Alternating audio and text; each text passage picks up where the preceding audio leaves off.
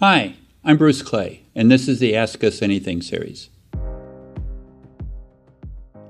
I originally opted into a shared IP hosting plan to save money while my online business was growing.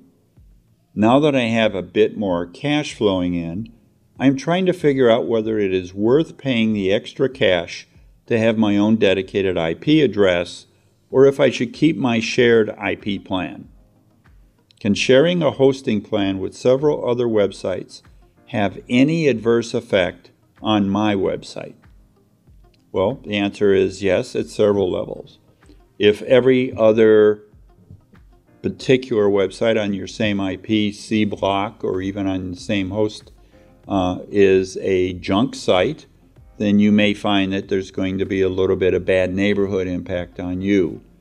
That doesn't always happen, used to happen much more often, but I wouldn't want to take that risk. So bad neighborhoods could impact you. The second thing, and probably the most important thing, is the performance of your site. If you're on a loaded server, historically, that particular hosting company has load balancers.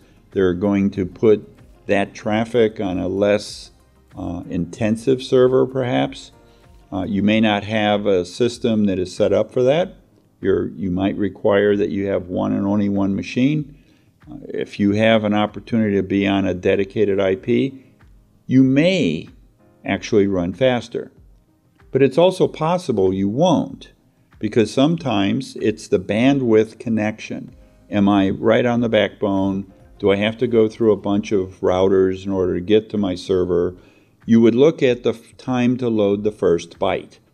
If you're on a multi-user server, the first byte render time is the most important statistic for you.